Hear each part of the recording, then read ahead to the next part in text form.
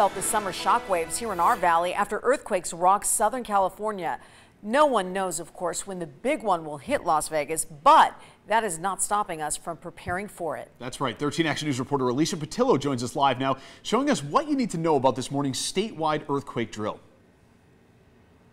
To the desk.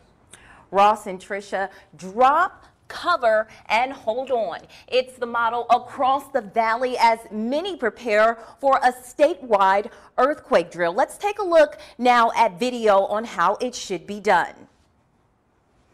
It's called the Great ShakeOut. Today at 10:17 a.m., Nevadans will drop to the ground, take cover, and hold on for 60 seconds. October 17th marks the 30th anniversary of the Loma Prieta earthquake on California's Central Coast that killed 63 people. As one of the largest emergency drills, the hope is to prepare the community for big earthquakes. Back in July, after shocks from an earthquake in California were felt across the valley. We spoke with a woman moments after she felt the shock in downtown Las Vegas.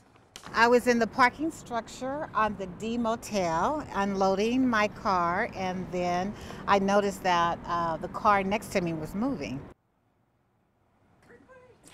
Now, an emergency alert will be sent out this morning at 10:17. It will come through your phone, so don't be alarmed. I also want to remind you, for those watching at home, to download the Southern Nevada Community Prep. It will warn you for any major disasters coming. It will tell you exactly how to be prepared. Alicia Patillo, 13 Action News. Yeah, drop and take cover. Alicia, always good advice there. Absolutely. And a very useful drill as well. Thank you so much.